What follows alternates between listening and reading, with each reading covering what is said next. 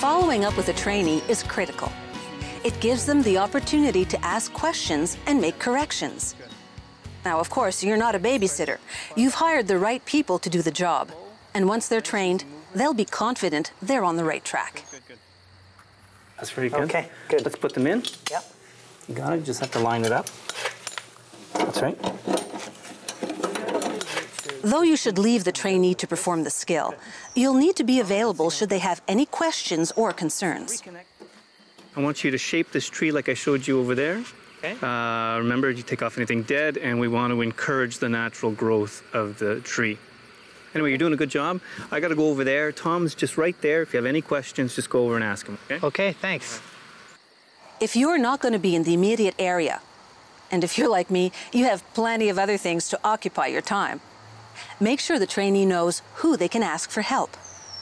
If your worker's got a question about how the right shaping when pruning can affect air circulation, they should be able to get the answer quickly.